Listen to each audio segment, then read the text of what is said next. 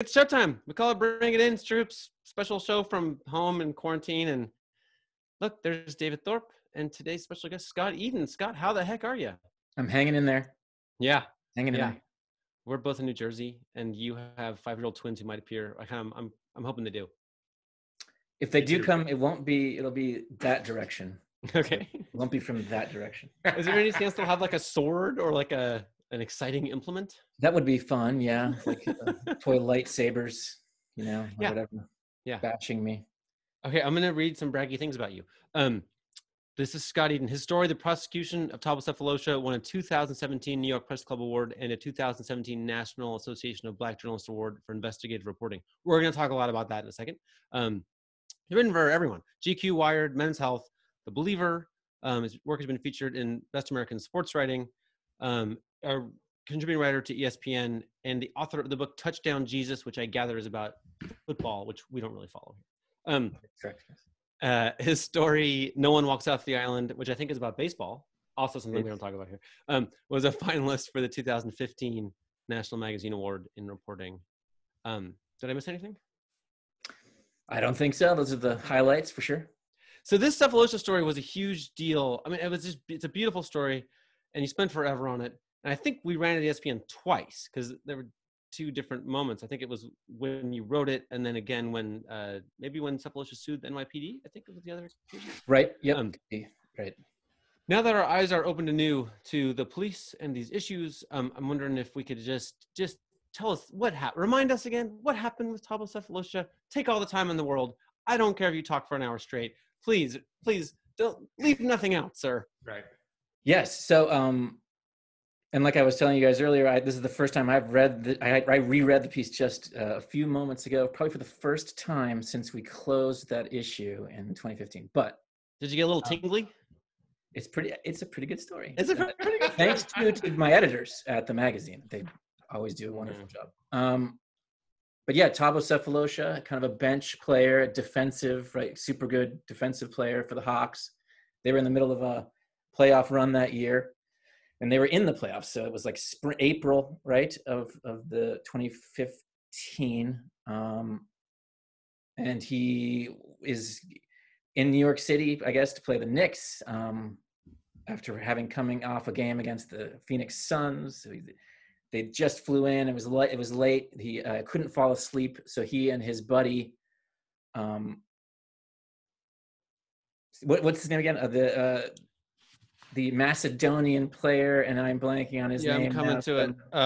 Pero Antic. Antic, as I say? Right. Yes. Yes, Antic. He's in EuroLeague now. Yeah. So they decide to go and meet a friend of theirs who's a sports agent at this kind of famous nightclub in Chelsea, neighborhood of Manhattan. The One Oak, still there, I think, at least pre-pandemic. And he's there, he's hanging out. Then suddenly, the well before closing time, like the lights come on, the music goes out, and they just start herding everyone out of the bar. They say it's closed, it's done, we're finished, everybody needs to leave the bar. And no one says why, but the lights are on, everyone's kind of orderly leaving the bar. Was there like a fire? No, there's no fire drill, there's no fire alarm, but everyone's kind of wondering what's going on. As they are exiting the club, you can clearly see, there's even CCTV footage of them leaving the club from several different angles and businesses then along the street. But you can clearly see there's like dome lights, there's cop cars, there's an ambulance. It's like a crime scene, there's the yellow tape and cops are roping off or cordoning off the street.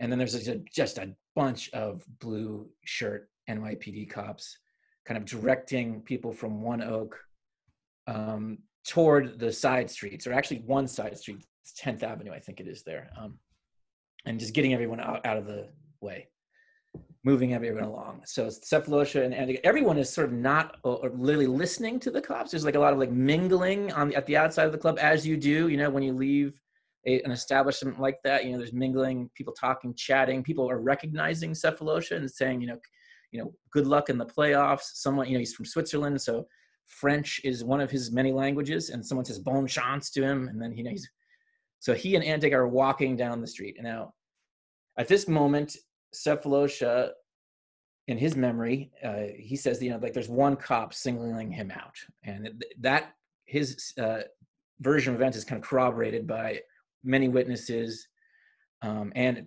Pirro, Antich, and it's singling that. And Antich, by the way, is like a giant of He mean, could easily be in the next Game of Thrones for sure. Yeah, like one of his friends Huge. called him like Xerxes. He's like he just looks Huge like man. this sort of warlord, from ancient Persia. He's fully bald. That's not what it said in the story. It does. It does. Warlord mentioned that right from the story.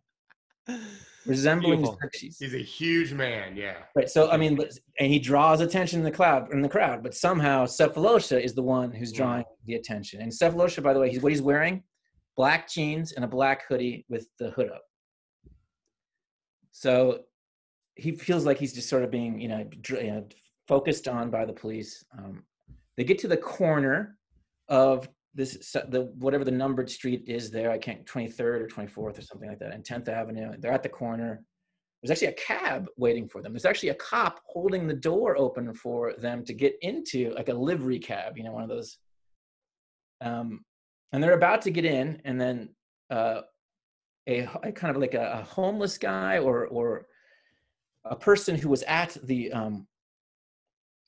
front of the club when they first went in and had asked Sefolosha for money on the way in. Sefolosha had not given this guy money on the way in, but he recognized him, and he's now asking for money again. So Sefolosha decides to give him a $20 bill, pulls out money out of his wallet, and is on his way to give the guy the $20 bill. But one of the cops, actually, right before Sefolosha can give him the money, just takes the guy by the arm and kind of leads him away.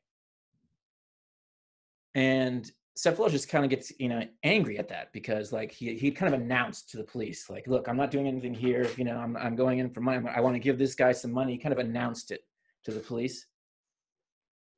And he's kind of irritated then that the police kind of purposefully are taking the guy away from him. And so he makes a stride. Yeah.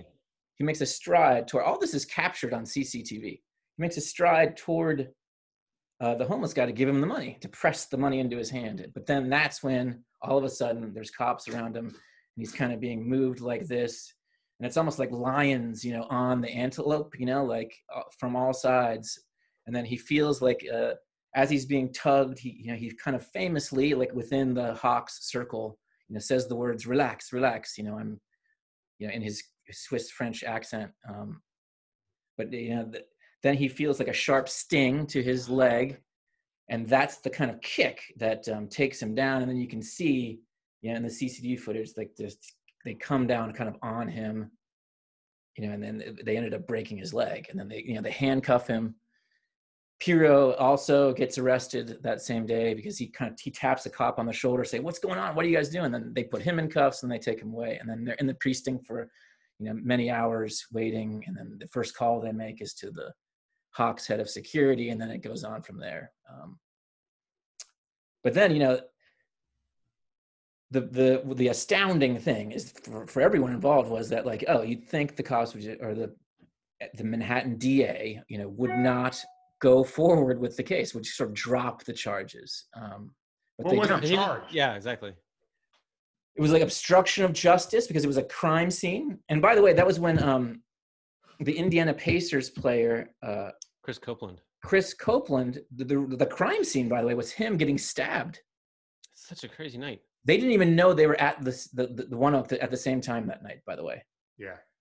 But those stories kind of got conflated in the aftermath. And one of the things Sefolosha had to wrestle with was this kind of, prejudiced notion of, these rich players going out and partying, being bad boys, and that conflating it with the knife, the knifing of another NBA player. Oh, come on, they didn't know they were there at the same time. How is that possible? So he had to deal with that kind of prejudice too. But yeah, there was obstruction of justice for that crime scene, whatever the charges for disobeying or disorderly conduct is one of them. But I think those are the two main ones, right? They're all misdemeanors, but they still carry jail time if you took it to trial and lost. Actually, I think the maximum was 2 years or something. But there's all these complexities, like the Manhattan DA came back with a deal, like no jail time, some little bit of community service, and we'll drop the charges though. It'll be erased, expunged from your record. But it was like this weird other thing. It wasn't like a full dismissal. It was like, you're still copping to the charge, but the charge will eventually be erased from your record. Right. That was the deal. And like, it turns out that it's extremely rare for the Manhattan or the New York City prosecutors to drop cases like this at all, especially against Black people. It's rare. It's slightly less rare for them to give a deal like that, where you have you cop to the charge, you say yes, I did it, but you get it expunged. That's most of criminal justice goes, right? Is some kind of kind of deal like that, right? Most of the deals are the people plead guilty because they don't have $1 million lawyers like Thabo could afford. Right. He had leverage. Like, I will take it to trial. Like most people, they don't. They have to go sweat it out in Rikers, and then you have all these horror stories, like that kid who spent 3 years on Rikers Island, away, essentially in the same limbo. Yeah, I mean, it's crazy. So they fucked for the wrong guy. Yeah, I mean, that's part of the craziness too. Like, why would they do that? And there's all this like calculus of they knew that there was a civil suit coming from Thabo, so like for the DA to drop the charges would be to admit that, but they had a weak case anyway, so like even taking a trial and they lose, that also would strengthen the inevitable civil lawsuit, suing of the NYPD that Thabo was going to do. So it was like, in a way it was kind of Kafka-esque, Thabo became caught in this like bizarre, and there was a lot of waiting in between each of these like decisions, Yeah. And he had a real injury. And he had a real injury, right? His leg was broken. Yeah. Season finished, that playoff run finished. And Scott, forgive me for not knowing this for sure, but I've been listening recently to some Charles Barkley stories because of the whole Dream Team podcast, which is really cool. Did Thabo have any record at all prior to this? No. Yeah, I mean, my knowledge of him with teammates are, as sweet and fine a person as you could have. Want him to be your son's best friend, your daughter's husband, just the greatest guy. He grew up like in Vevey, Switzerland. Is that how you pronounce it? Vevy? Pardon my. Whatever you say is going to be correct, I'm sure. But it's this gorgeous, Swiss town with like Lake Geneva is right there, and there's like the Alps are over there, and the vineyards, kind of cascading down, and he went to like, but his family history is extraordinary. I mean, that's an integral part of the whole story. His father is Patrick Sefolosha. Okay, tell us all that whole thing. That's amazing. Yeah. I mean, he was a musician and an Afro-pop, the Malapoets of South Africa. I hope I'm saying that right too. But I mean, he was during the apartheid regime in South Africa, he was a protest like musician. He toured the world. And he was harassed. He was arrested countless times in South Africa. Like a member of his band was murdered by a white supremacist pro-apartheid regime vigilante. So his his throat was slit in his bed. He met and fell in love with Thabo's mother, a white woman from Switzerland. They were harassed. She was thrown in jail. There were miscegenation laws, meaning, of course, that white and Black people were not allowed to marry or even be together. He faced 10 years in prison. She faced the possibility of enforced abortion. This was in South Africa? In South Africa. Yeah. She was living there in Johannesburg, and that's where she met and fell in love with Patrick. And then she got pregnant, and they were about to have this child, and that's why there's the whole like these horrible apartheid laws. So they fled to her hometown in Switzerland, and that she was pregnant with Thabo's older brother. Wow. So this is part of Thabo's like life, story, is the experiences of his mother and father. And then there's some backstory of the police officer involved too, right? Right. So it was 5 cops were in that scrum that kind of brought Thabo to the ground. And they were I wanted to hear their stories. So this has to do with the reporting of the piece. Like, I believe that you have to do everything you can to hear everyone's story that you're going to be writing about in the piece. So I will do almost anything within the bounds of ethical journalistic behavior to make people aware that I'll be writing a story about them, that they're going to appear in, and give them the details of what I found, share with them what I found, so that they can respond to it. I mean, I think you got to find all their contact information, email them, write a letter to their homes. And then I feel too, like you got to knock on doors, get off your ass and knock on doors, like the sign behind Harry Bosch says, which is an ironic allusion to a cop show, given the subject matter here. But so you go through the NYPD communications office and say, I'm writing a story about this incident. These are the cops involved.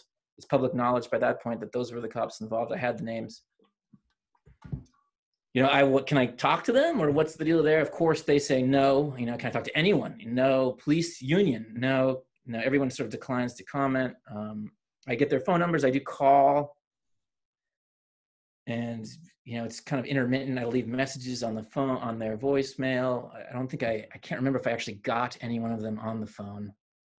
Anyway, I just so I actually found addresses, and I went to their houses and knocked on the doors. This is why you're the best, Scott. This is badass. Yeah.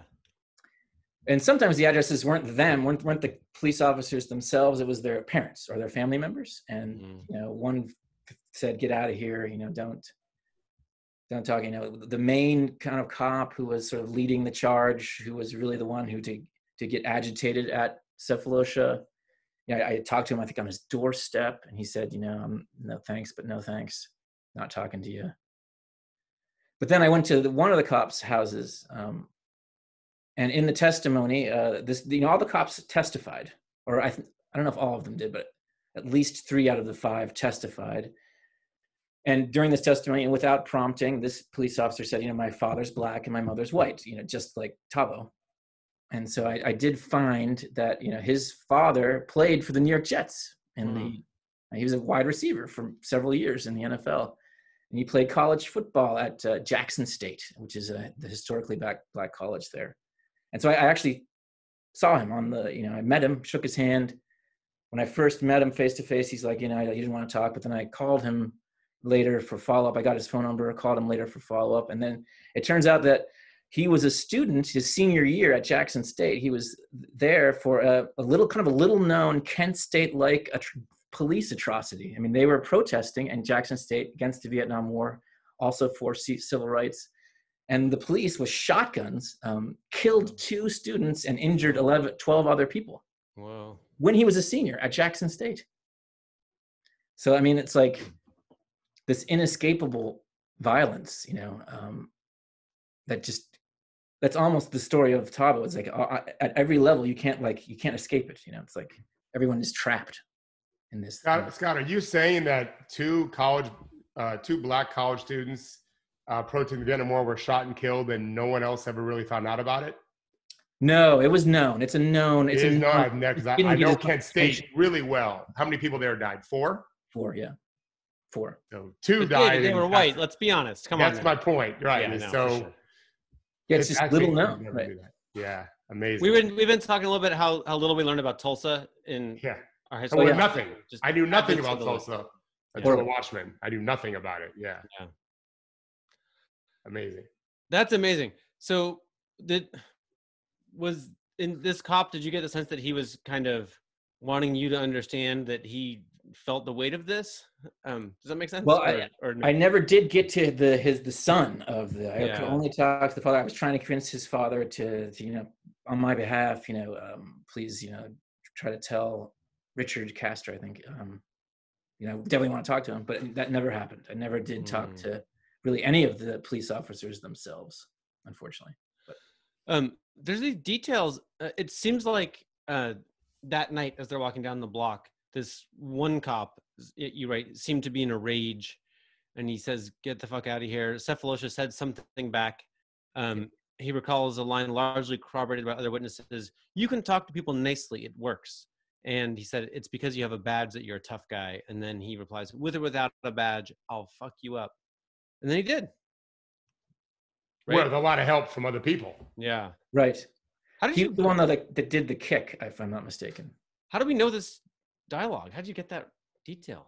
Some of it is in testimony at the trial, and then from Thabo Sefolosha, and then there were, and then, Thabo he admits this.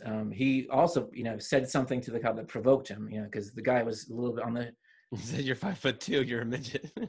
Right. So Thabo, he did, insult the cop with words, but I mean, that doesn't necessitate breaking someone's leg, and you're allowed to do that, by the way. You're allowed to yell and scream at cops, and that's within your rights, actually. But anyway. So how did it all play out? Did Thabo win his lawsuit? Yes. He won. First of all, he was acquitted in this jury trial. So yeah, all of these guys eventually did get on a stand and talk it out. So a lot of the dialogue comes from that. It's from the testimony. But then he's acquitted, and then he sued, and then it was like $4 million, I think he won. But that was that played out again over a number of years after. Yeah. And you ended up talking to Thabo at some point.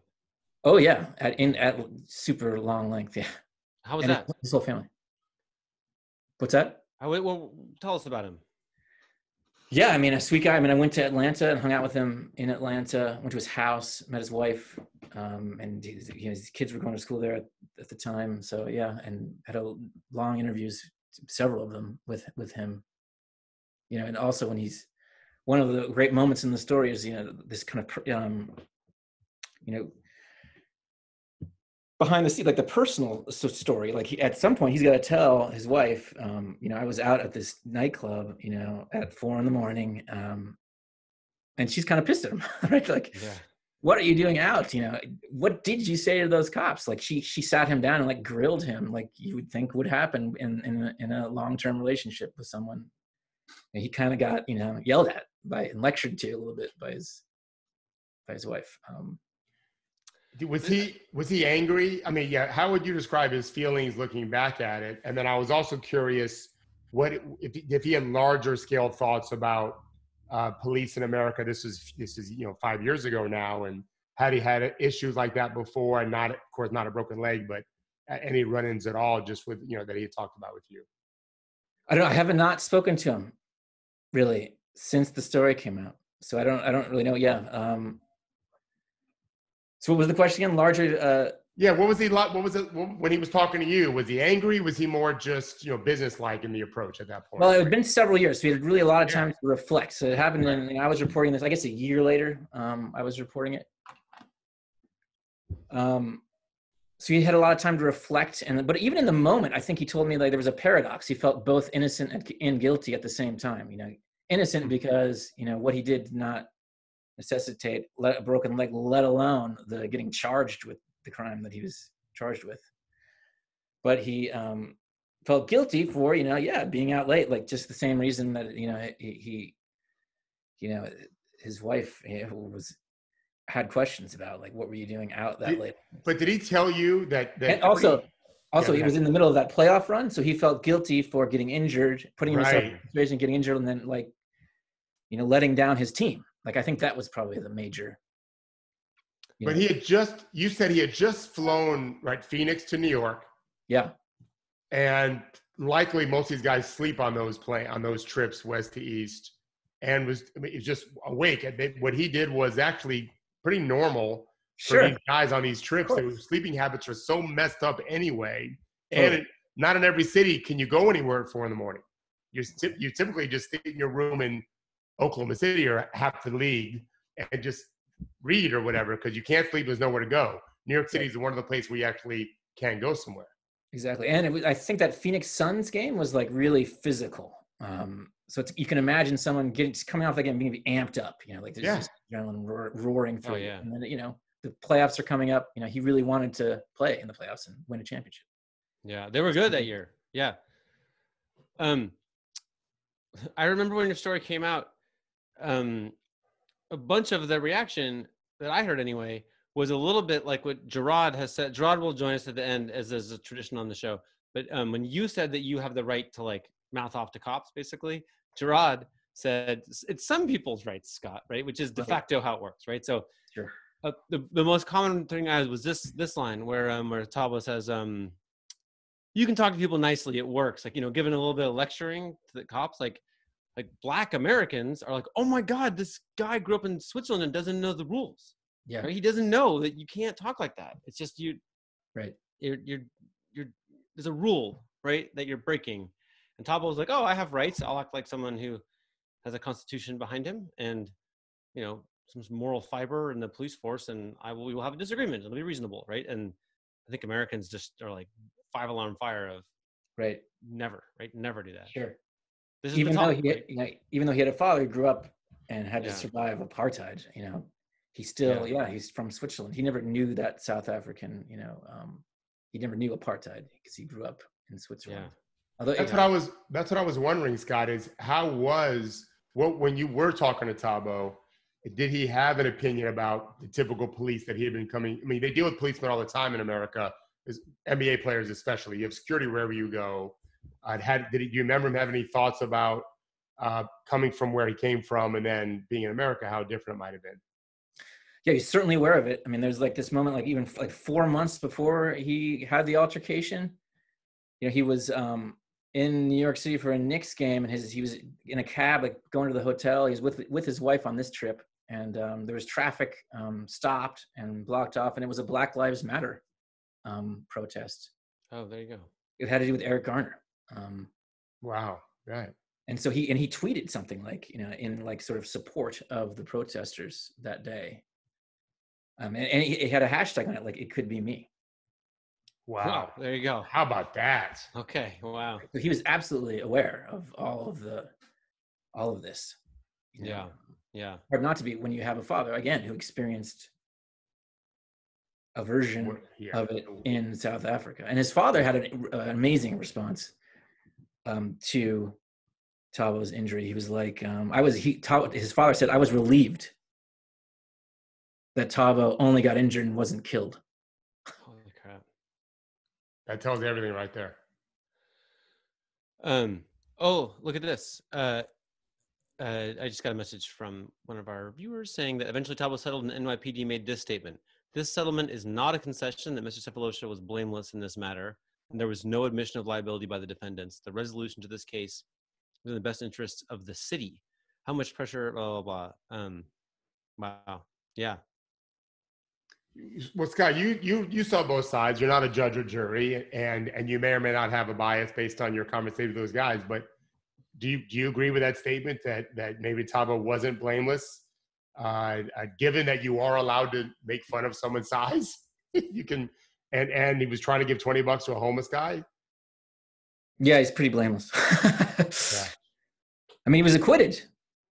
Yeah. How fast was the jury out for? Do you know? Yeah, I read it in the article just when I reread this. I think they finished with the proceedings like late in the afternoon, and then so they deliberated for maybe 20 minutes on one afternoon, and then the court was sort of adjourned, so everyone went home. And the next morning they come in, and I think it was like 15 minutes, so like a half hour maybe, if you on either side there. That's that. Right. Yeah, that's about as fast as you could have. Yeah, totally. That makes you feel good. The one part of the process worked. Right. There's this, like, to me, like, I feel like, Thabo's attitude on that block is actually something that you want, right? That means he's grown up feeling safe, right? It's a sign, right? Whereas if you're, it would be nice if every American had earned that attitude, right? Like if their experiences with the police had been such that they felt that they could have a dialogue, even a saucy one, right? We're gonna talk. I'm sure Gerard just dying to join us. Gerard, do you want to join us right now? Do you want to talk? Do you want to do this? I think maybe you do. He's not gonna say no. He's gonna say yes. There he is. Hello. Oh, how are you? How's it going? Good. How are you, Scott? It was actually a really good piece. Thank you. No, I mean, my comments are generally what they always are, right? Like what we're talking about, and I put this in the chat just now, when we talk about defunding the police, these are the kinds of things we're talking about, right? Like you're talking about New Yorkers and New York City's taxpayer dollars going into these funds to pay these settlements for these blatant abusive powers by police. I mean, they could have ended Sefolosha's career, right? Like that could have actually stopped him from earning a living. And they're out here saying that, well, we take no blame for responsibility on this. And it's just sort of like, where are we? Like, what even is this? And the interesting thing that, I'm sure people realize, at least on this call, Sefolosha's vantage point and viewpoint is different than a Black American, is different than a West Indian American, right? Like, we're not a monolith, right? Like, we are all very different. And his ability to think that, like, oh, I can just say this thing because this is wrong. It's like, yeah, I know not to do that because I've been indoctrinated in this horrific culture. Like, he doesn't know that, right? And it's just, and that in and of itself is like, should be a marker where people are like, oh, like, wait a minute, like, two dudes who are Black think completely different about, yeah, because that's how this works. And I just, I'm hoping that this moment now with what's going on is the reckoning that we all hope it is. I mean, I'm pretty cynical about that. I say no, but, maybe. That's why Henry wanted Scott on the show. We need to talk about this kind of stuff, Gerard. We need Scott's views, and as he so eloquently described, but we also need your wrath and indignation. we need to get all this out, and then people like Henry and I can continue to talk about it to our people too. There's like a public-private thing, right? I often feel like what's the right thing to do, right? So privately, if you're Thabo's friend, right, not setting public policy, right, but if you're just like advising him on how to have a safe night, the answer is act cowed, right? The answer is to, like, just, we all know the rules here, right? Publicly, right, what should the policy be, right? To me is like, every freaking citizen has freedom of speech, right? Like, everyone should not just have in writing the ability to talk like that, but the real earned safety of, like, over time. I think it's good, right? It is good. I think it's good for the government, in this case, the police, to hear a little feedback from when they're getting close to a line, right? That's like anyway, yeah. David brought up a good point in the chat, Henry, and I don't remember this. Did the NBA and or the PA say anything about this when it happened? I don't recall off the top of my head. Let's just ask Scott.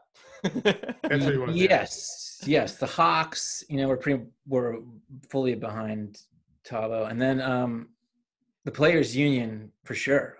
Michelle Roberts, right? Is that? Yeah. She, she's like a former, she's like a lawyer, super lawyer, super partner from Skadden Arch. She's the real deal. Yeah. And she was like a public defender in DC, right, which was like the grooming ground for legal minds. So, and she's both defended cops, on one side, and when she was a public defender, like, helped people who were in the same situation as Thabo, were victims of police brutality. So she was like, really behind it, and the Players Union's lawyers were always involved, if I'm not mistaken, too. So, yeah.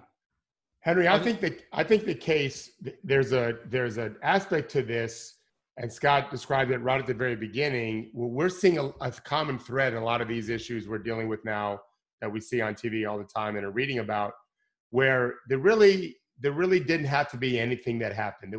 There wasn't a shootout to begin with, right? There wasn't a melee. This was, if your point of view as a police officer, and I've coached players, so I'm sensitive to this, that are police officers now, and so I talked to them about this. If their mission was delivering peace, making sure peace is kept, this was low-hanging fruit. The cab is there, the door is open, he's giving him $20. Just let it go. That we could apply this to so many cases where something way worse than a broken leg ultimately occurred, as bad as a broken leg was. This is something we could really mount pressure on, of changing the dynamic towards making that happen, right? That should be the idea, to help things get peaceful. And or if there's a nut job in uniform, right, then you can't close ranks, right? Like, absolutely, like, okay, something terrible happened here, but now the whole, everybody testifies, And the conclusion, it's very important for everyone to say that this was normal and justified. Like, wrong answer, right? Completely wrong answer. Like, if something terrible happens, we have to call the terrible thing, right? If some guy gets his ankle broken for giving someone a $20 bill, like, we need to say that's a tragedy, right? It's important. Didn't a bunch of police officers, guys, just quit in Atlanta when they charged their brother with murder? They just quit. It's like self-defunding the police. Oh, we need my shrug gif right now. Right. Oh yeah.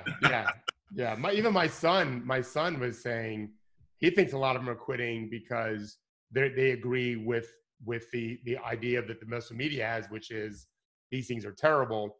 And I said, Max, I hope you're right, but that's not what I've been reading. Yeah. I don't think that's why. This he told us a couple days ago. I don't know if you guys saw it, and I don't know where she is a police officer in, but the cop who cried about her Egg McMuffin because she's worried like someone like trying to kill. So now it's this whole like, woe is me. And it's like, look, again, I sympathize and empathize with anybody who deals with anxiety and stress and pressures and all that. But when you have that job, I'm sorry, like you have literally the power of life and death at your fingertips. You have to be better than everybody else. Those are just the rules, right? It's the same thing with pilots and people who are responsible for lives. That's how that goes. And if you can't do that, well, maybe that ain't the job for you, right? Like, well, and I also think there's like, are we saying that, there's the bad apples, like, either we're saying these things are on video. We know a lot of terrible things have happened, including this Thabo Sefolosha thing, right? Either it's an outlier event or it's representative of the police force as a whole, right? They're kind of two choices. So we need to treat them. We need to isolate the bad actors and punish them and say they did bad things. Or the woman getting her Egg McMuffin is carrying that with her uniform, right? Like the story up to through most of U.S. history has been like, no, like thin blue line, like, we're all on the same team. And like, well, now you're all on the same team and your Egg McMuffin is going to be jeopardized, right? Like, I mean, I operate from the vantage point that at a minimum, half this population is racist. That's where I operate at a minimum. It's probably more than that, probably closer to 75%, right? So if that is the case, what do we think the police department is made up of, right? All over America.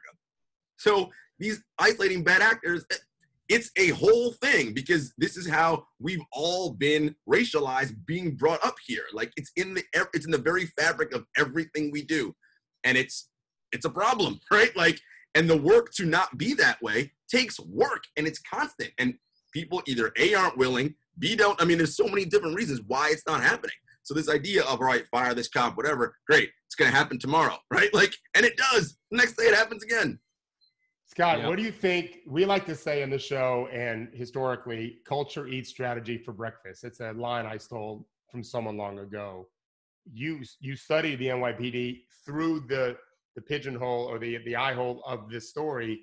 What would you think and say about the culture that you witnessed with the NYPD? I mean, it's get back to the institutionalized, racism. Like it's like you almost have to stop thinking about individuals as like a system. It's just a systemic thing. And it's a kind of element of being trapped, like it's hard not to be a little gloomy, I guess sometimes, because it's like, there's no escape, and how do you even go about, but you got to work to be optimistic, I guess. But, I know Thabo kind of felt trapped, like coming from Switzerland and then, suddenly this happens and he's kind of the civil rights symbol or a minor one that he never really wanted to be. Right. But he is now. And so, I mean, his fame will be this instant. It won't be his NBA career, right? This is what he'll be known for probably. He's not a superstar enough, right? So there's this kind of tragedy there too, in a way, right? Like, has he tweeted recently, guys, about this at all? I don't follow players. Spoke about it recently somewhere. The Athletic or something. I thought I just pulled it up. Let me see if I can find it. Didn't his teammate write a Players Tribune story about it too? Kyle Korver, right? Yeah. Oh yeah. Yeah. He did. All right. So we have a little bit of time left, and Scott also wrote another story that was mind-blowing, which is he wrote the Tim Donaghy story years after the event, right? And can you tell us a little bit about the new stuff you learned in reporting that story, Scott? Well, yeah, it's a year ago or more than a year ago now that it was published. the whole idea was to revisit it on the 10th anniversary. So I started reporting it in 2017, and of course blew a couple of deadlines there. Finally, last year came out. But yeah, it was like, just the feeling that, the whole story had not been told. The official line was that he had not fixed games in sort of everyone. If you ask like just a random person on the street, what do you know about this NBA gambling scandal from like 10 years ago? And if they had known about it at all, they would have said, oh, you mean the ref who fixed games? So like in the public imagination, like it was, he fixed games, but the official line was that he had not, and like that we'd proved that he had not. We had this external investigation. We hired this outside law firm to do an investigation. We analyzed the data and we could find no evidence of fixing. So it felt like there was an untold story. And then there also, who made the money from this stuff? That felt like it also had not fully been told. The whole underground gambling world, the colorful underground gambling universe, and who might have been involved in that.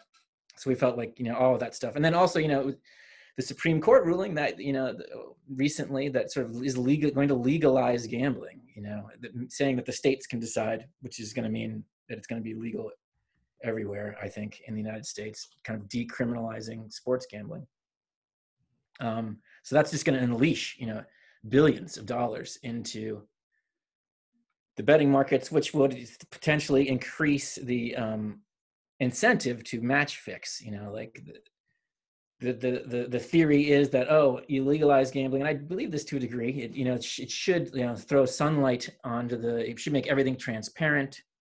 It'll behave like a financial market. Everyone will be betting, and you'll be able to see if there's match fixing pretty easily. American sports are thought to be immune to sports fixing because the athletes just make too much, so you can't really bribe them anymore. Unlike 1919 when they didn't make anything at all. I'm talking about the White Sox baseball gambling scandal. Right. But you can always get to refs, right? So like that's the way in if you're going to fix a game in modern times, and you see that in soccer, international soccer, like that's really a problem over there, and with refs. So and if you're going to pick a sport where the ref really does control things to an outsized degree, it's going to be basketball. So all that went into revisiting the story. And there's this crazy scene. I mean, the FBI comes to the NBA in a small meeting and says, we think that this ref is doing something and we want him to wear a wire and see if other refs are involved. Right. Is this right? Yes. Yes. And then what happens after that? It's just bananas. Can you tell us that? Well, yeah, the FBI has to inform the NBA that one of their refs is potentially involved in this gambling thing, and they're going to continue to investigate. And then, like a little while later, it's on the front page of the New York Post. Like someone leaked it, Whoops. And the FBI is like, we didn't do that, because it is kind of true that they're pretty closed-mouthed when the investigation is ongoing. Although sometimes they will leak if it's in their interests to do so. But so that leaves the NBA, right? There's no one left to leak it. Who's it going to be? And now we know we won't have what could have resulted from him wearing a wire, which is a giant referee scandal, right? Now. Yes. How convenient. Although that's the conspiracy theory. Although, I looked into the other ref theories and I couldn't really find much there, to be honest. Yeah. So I don't know if it would have led to, but in the NBA's mind, maybe, that was the strategy. Like they didn't know either, so leak it and end it. Well, I guess I'm game for some conspiracy theorizing, and I'm even prone to it myself. But in this particular case, it legitimately means that Donaghy can't wear a wire because he's been on the cover of a tabloid, so he would be useless wearing a wire. Right. Right. It also killed. It also killed maybe a wider investigation into the gamblers. Like who is making the money, and then kind Interesting. of. Yeah. Right. And then there's I should look it up. I'm sorry to test your memory here. There's some line like these people there's kind of a threatening line about like the people who leaked the story to the tabloid are serious people who mess you up or something like this. Do you remember that? Oh yes. Like, That was the New York Post reporter who said Yes. Yeah. that, who he was the one who got leaked, who he swears that was not from the NBA. Okay. No, Yeah. or he more it's more like, I'm not going to tell you. He's like any reporter, he's protecting the source, right? So Yeah.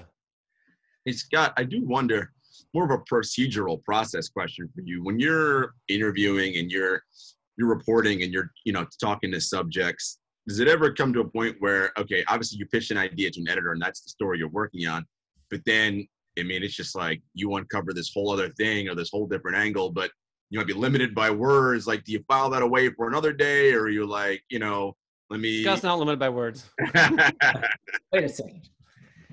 I do file long. It is true.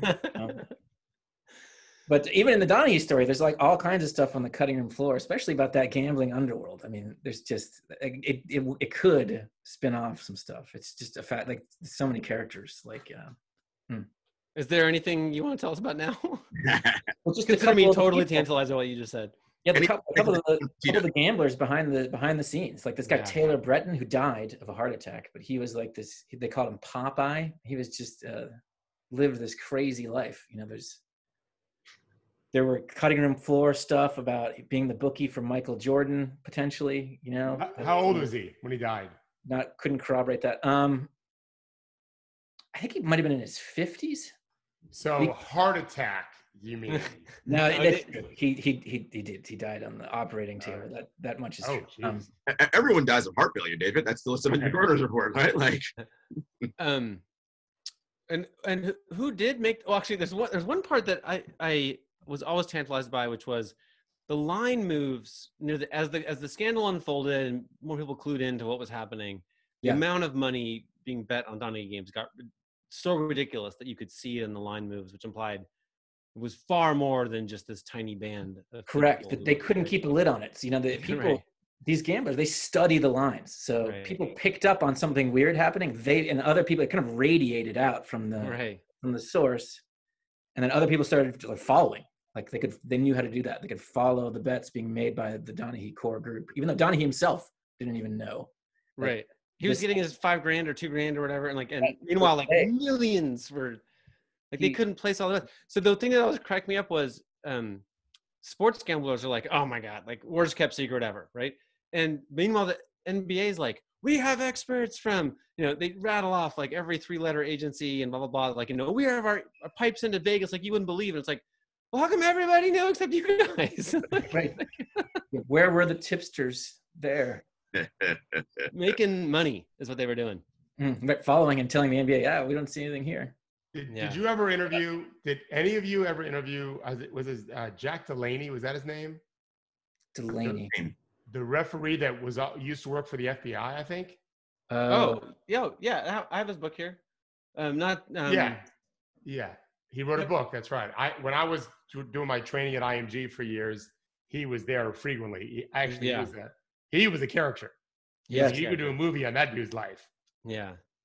I got a little one-on-one time with him in some hotel lobby when his book came out, and I had in my head, I'm like, oh, we're gonna get this kind of like unvarnished view behind the scenes and how this works, but like it ended up being like so like every single person in a badge was like a hero in the history. You know what I mean? Like it was so down the line. I was just like, oh, I don't even like. Okay, I see.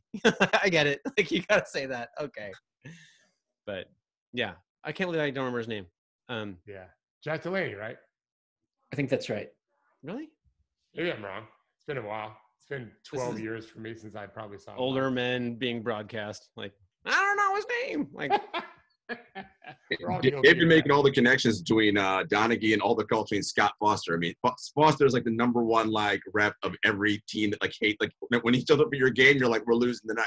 Scott Foster's here. He's like the referee's referee. Like he just absorbs the animosity of the world. He's like Bob Delaney. That's what it is. It was Bob Delaney. Thank you, Devin. There's like, who knows, case by case. Obviously Scott told this incredible story of like this Donaghy story is off the rails, but the other referees and the vague implications and the insinuations, I don't know. But I know that like one thing that really struck me was in the wake of all this, there's a Steve Nash quote in Jack McCallum's book, where basically Steve Nash says to his then coach Mike D'Antoni, basically like, do you think this is all true? Like, do you think that these things are all rigged? And like, he doesn't say it in those exact words, but I was like, wow, if the trust is so low that it's Steve Nash's level of involvement, he's profoundly concerned that the referees might be deciding games for corrupt reasons, right? Like, I was like, that's a institutional crisis, right? Like, you need Steve Nash to be the one who goes out and says, these referees are amazing, right? And the fact that in a private moment, I guess in front of Jack McCallum, he's saying that he thinks it might be rigged. Like, that's where the rubber hits the road, right? This is where. For sure. I mean, that's the whole idea. That's why they're so afraid of match fixing scandals, because it just undermines everything. Like, that, it is existential to a sports league. Yeah. Otherwise, you're professional wrestling, which is just all scripted. Yeah. And I think it's a little bit like the McMuffin story, where it's like, you can sweep a lot under the rug, but it's still under the rug. And then it comes out not on your schedule, right? Like if you get away with it for a week, fine. But if you get away for a decade or 20 years, now you have to really kind of sweat it, because like there's a growing collection of things under there. I feel like this is a little bit like, I don't know. To me, the NBA's impulse hasn't been like, oh, let's clear the air, right? It's been like, no, nothing to see here. We got a report. Well, it's interesting. Like, it's how much of it, because we all love sports here and we love the NBA, which is why we're on this show. And is this a moment now where we figure out how we prioritize sports societally, right? Like, because it can't be a situation where all of these things are happening everywhere else in society, but doesn't happen within the NBA. It has to, right? If cheating's going on out there, it's going on in here too. Like, it's not like this is a bubble. See what I did there? Like, this is a place where nothing that goes on here doesn't happen out. And right. So, I mean, it's what it is. We should not be surprised. Gerard, are you arguing for a Truth and Reconciliation Commission in sports? Henry, you're going to get me in trouble out here. Sure, why not? I'll be on that. You don't have to sign up for that. It's okay. So all in all, Scott, like, how would you rate the scale of 1 to 10 if the NBA says, take my word for it? How do you? I mean, I think all sports leagues, you have to almost like, it's like covering corporations. Like, I've written about business for many years, and like, you try to be neutral, but so many times they're acting on bad faith and just trying to pull one over on you. So they're obstructing. There's just so many instances where corporations, big business, just engaged in wrongdoing and is covering it up and lying to journalists. Yeah. It's happened so many times, and the sports leagues are no different at all. There is no taking anyone's word for it. No. They did actually. Your work, yeah. After your story came out, Scott, the NBA replied in a manner I thought it was fascinating. They quibbled on some stuff, but they didn't dispute anything about this, stuff leaking from the FBI meeting. There was no mention of that. I thought that was wild. Right. I mean, that is one of the mysteries. I could never quite get to show that, the NBA did leak this, and here's how they did it. I couldn't get that far. But yeah, no, it's hard to do. It is. Okay, well, almost out of time. Anything else? Anything you want to add? Scott, are we allowed to ask you if there's anything you're focused on now? I am at work on a couple of non-sports stories for other publications. Yeah. We just got done talking about that. What do you mean?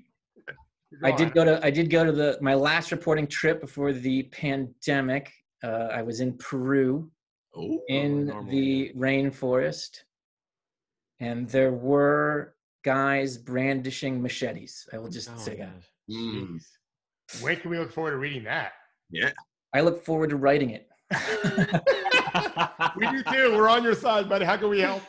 I don't know. There's homeschooling to do, and trying to do it. Trying to get it done. Wait, brandish Scott. In that sense, brandish means actively presenting? Yeah. Wow. Okay. Yeah. Okay. Henry, do you and Scott have this same thing where you go out and you're reporting and you get all this juicy stuff and you're so excited that you're like, crap, I gotta write about it now. All the time. This is the best part. I gotta write. Yes. But now we're gonna writing, to be honest. Now we're gonna face the same thing, except no one's gonna have machetes. How do you beat the machete story? That's the story. There's always more machetes, David. Yeah, it's true. I hope there are no more machetes. All right. This has been so great. I really love hearing about just that story. The way you tell it is it takes me back. And I feel like it's important now. Thank you so much. Thank you, guys. Thanks, guys. Be safe, guys. Take care, All guys. right.